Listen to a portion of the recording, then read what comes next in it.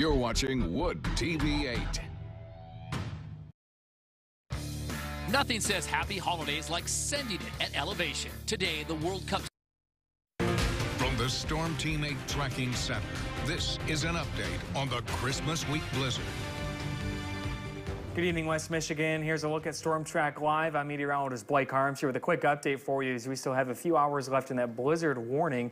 Dangerous travel continues across parts of West Michigan. You see the heavy lake effect snow continuing. It's beginning to shift south a bit, so if you're in northern Kent County, up towards Sand Lake, perhaps Cedar Springs, Rockford, you're starting to see it let up. But if you're near or south of I-96, it is continuing to come down at a heavy clip. And you notice some of those snow bands are extending well inland all the way to Flint.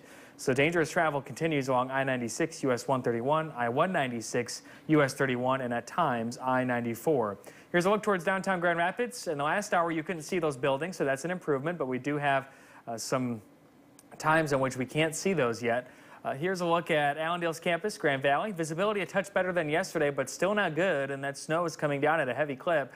And look at the Ford Airport, where we have numerous delays and cancellations for both departures and arrivals this evening. So if you do have loved ones traveling in, or if you yourself are heading out, you're going to want to check your flight status before you head to the airport. Blizzard warning remains in effect until 7 p.m. for the two rows along the counties of rows along the lakeshore. That will likely be changed into an advisory of some sort running through the day on Christmas. After that expires at 7.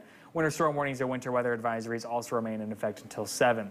Temperatures in the teens. It's cold, but warmer than yesterday. 16 in Grand Rapids, 12 in Kalamazoo, 18 in Holland and Muskegon. Winds continue to gust anywhere between 25 and 35 miles per hour, which can briefly reduce visibility.